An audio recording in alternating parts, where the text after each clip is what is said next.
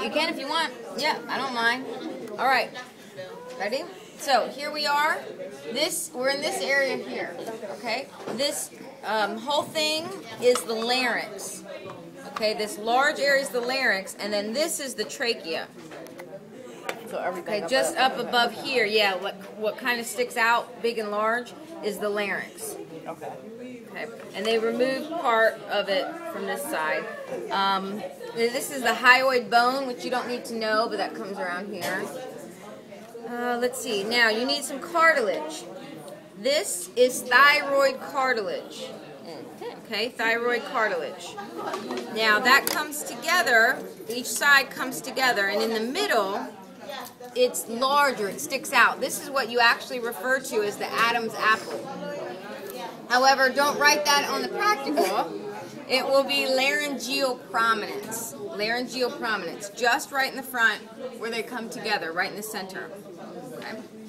Now, underneath here is cricoid cartilage. Cricoid cartilage. Okay. And that will continue to the back. Let's look here.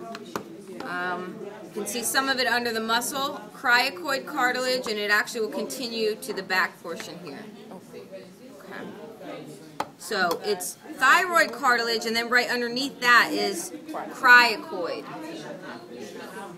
Now, these blue lines are also cartilage that go down the trachea, but they're not in your lab books, so you don't have to know them. I'm just going to tell you, they're called tracheal cartilage or C-ring cartilage. C-ring because, like C as in the letter C, because they're not complete. They're not a complete circle. It's open in the back.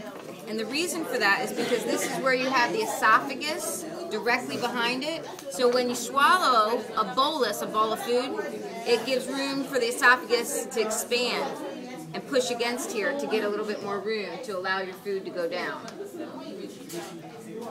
All right, next, this is thyroid gland.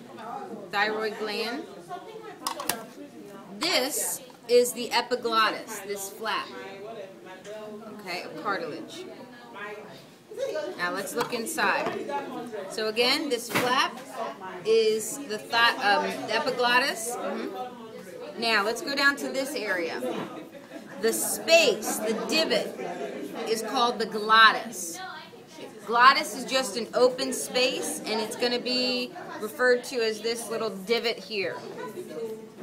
Now, above it and below it are vocal cords, or vocal folds.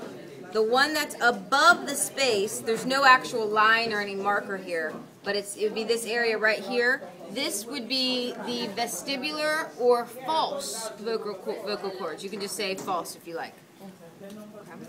Now, you see the white line on the bottom of that space? That is the true vocal cord.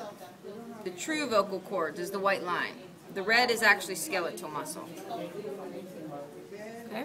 And that's it for this model.